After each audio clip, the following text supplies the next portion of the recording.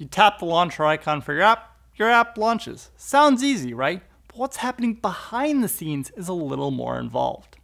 Turns out the activities in your app don't live in a vacuum, but instead exist as part of one or more tasks. Now, a task in and of itself isn't very complicated. It's simply a stack of activities.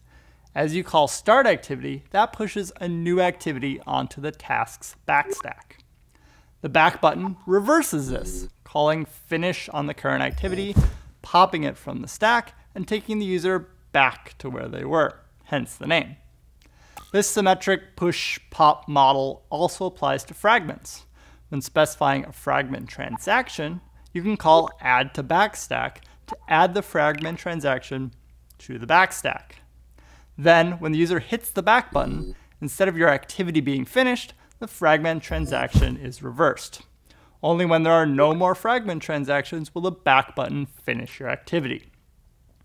Now, if instead of hitting the back button, you were to hit the home button, the whole task is put in the background. If you then tap the launcher icon, the system brings the task back to the foreground, right where you left it. Same thing happens if you select the app's task from the overview screen. The task is brought to the foreground.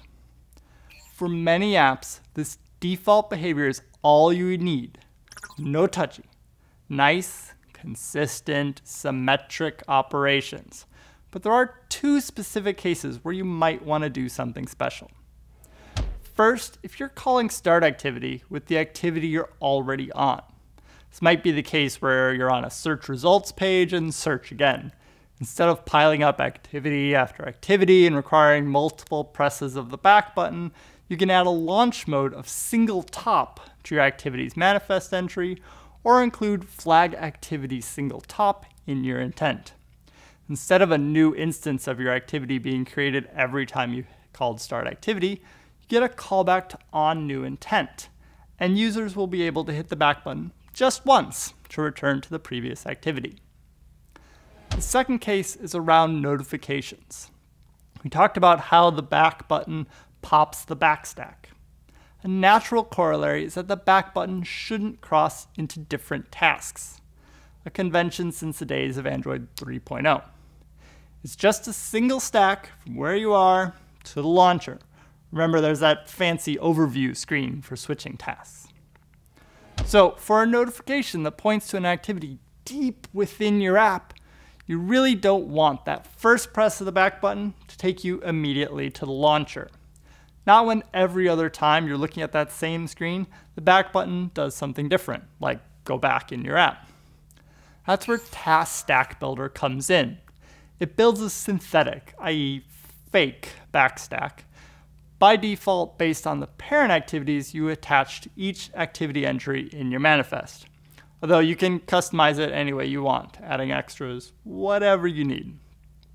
This ensures that even if there's no task, when the user taps the notification, they're exactly where they expect to be in your app, as if they had navigated there themselves.